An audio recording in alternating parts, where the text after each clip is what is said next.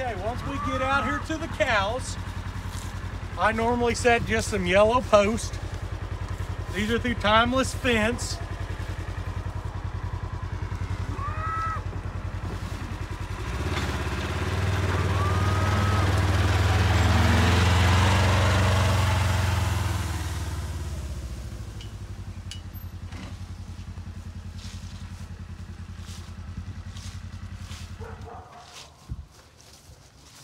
Okay, we come back, we put the post back, the fence back up, just in case. You always have the one.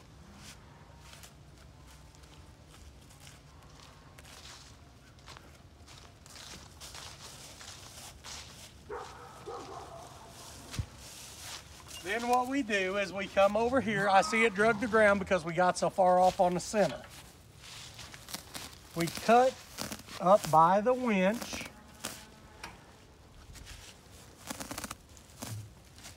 And we cut our net wrapping off.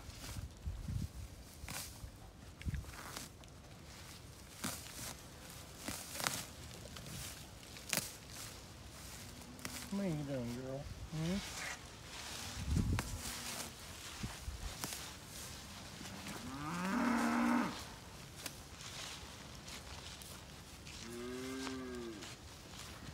And we come to the back. And you can see that it drug this one off, which we just come about 4 or 5 miles down the road. So after we start to unroll, we will come back and pick that net wrapping up. You do not want to leave this out with your cow.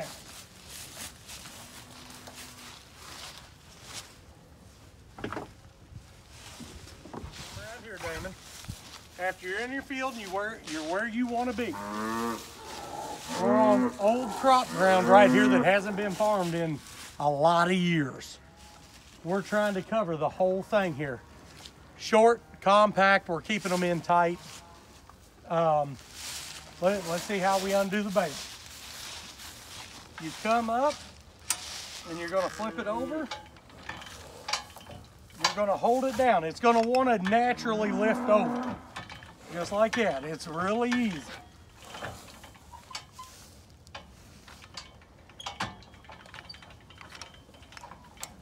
You're going to unhook the winch and you're going to let it fall. It's already on the ground.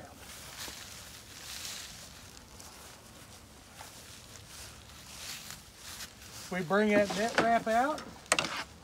We step a post through it. That way it doesn't go with the bale. We know exactly where it is to pick it back up.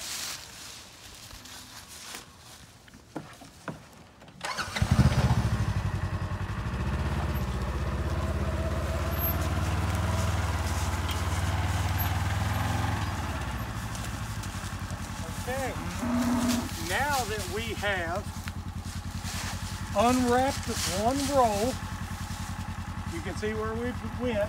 Come around here.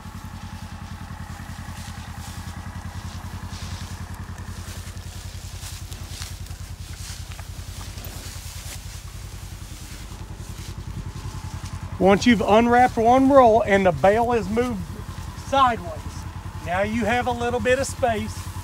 We come through and we just push it on in. That's about all it needs to be in. We're feeding 4x6 bales here.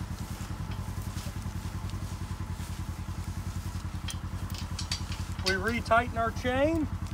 We put our safety clip back on.